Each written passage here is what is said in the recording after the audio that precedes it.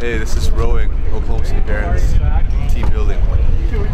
Well, we had a team building event out here at the Boathouse district, and I'm standing here with Barons star forward Mark Arcobello. Mark, it's to my understanding that you have had some experience in this aspect. Can you tell us a little bit about that? Well, I did rowing my senior year of high school as a mandatory third sport. So I had a little bit of experience with it. It was good to get back out on the water today, and it was good for a lot of the guys to try something new. Like you said, you've had some experience, but anything that you picked up that you didn't know before? I didn't know that a lot of our teammates couldn't do it as easily as I thought they would.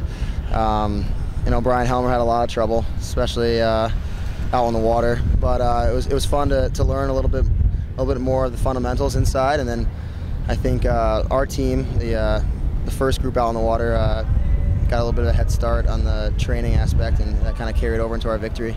Standing here with the rower, why don't you introduce yourself to? My name is Ryan Shelton. Ryan Shelton. Okay, Ryan, where do you come from? I actually am born and raised in Southern California. You're a pretty big dude. Is it pretty common to have to be like? Is that an asset, I guess, in rowing, or is there different kind of like categories or weight or height categories, restrictions, or something like that? Yeah, it's absolutely a big help.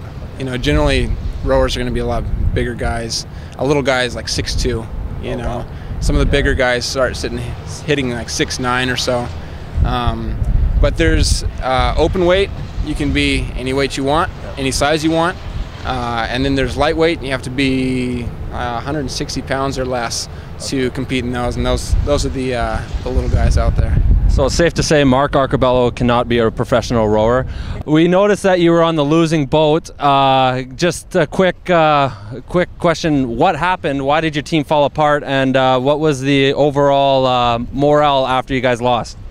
Well, we actually had a rigger break. So everything was going well and splendidly, just like we thought, you know, and we were gonna win the race. And then one of our poor rowers, or one of your hockey players, his rigger just came apart and started flopping all over. And so we ended up rowing with 7 guys instead of 8. And so you lose quite a bit of horsepower when one person goes down. So the other team got lucky. If they come out here again, things will be a bit different, I can guarantee it. Well, at the end of the day, we still won, and I'm pretty excited and proud about that, and think I might retire at 1-0.